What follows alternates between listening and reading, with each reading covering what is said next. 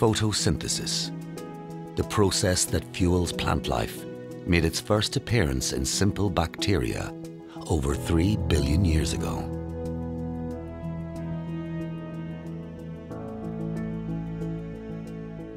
Using one of the world's most powerful supercomputers, scientists have sought to model its chemical secrets. Step 1 is to capture sunlight.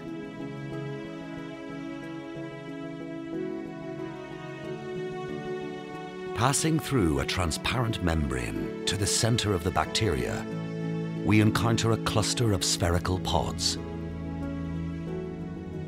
Each one is equipped with special sensors designed to harvest solar energy.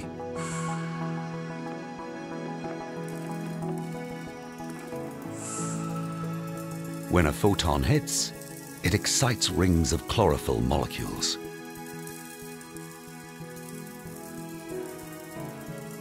This energy is transferred across a family of proteins, the machines of life. Down the line, electrons and protons carry the energy through a chain of chemical reactions.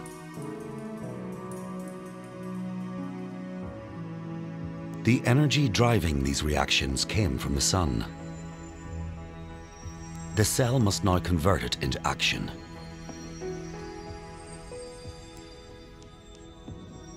It's the energy stored in protons that gets things moving. Streaming into watery spaces within the cell, they flow toward a towering molecular structure. As they enter, their electrical charges turn a protein like a crank.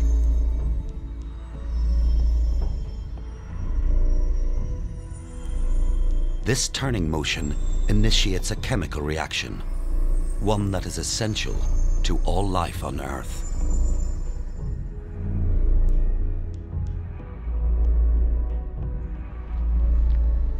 Two molecules join to form a third, called ATP, shown in blue. It is the universal energy currency in every cell that has ever lived.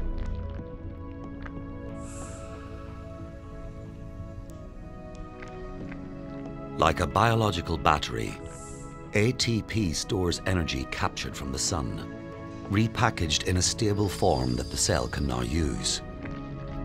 To break down food, to power locomotion, to fuel reproduction,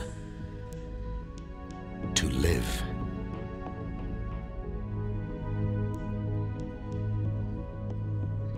ATP made it possible for microorganisms to flourish and evolve.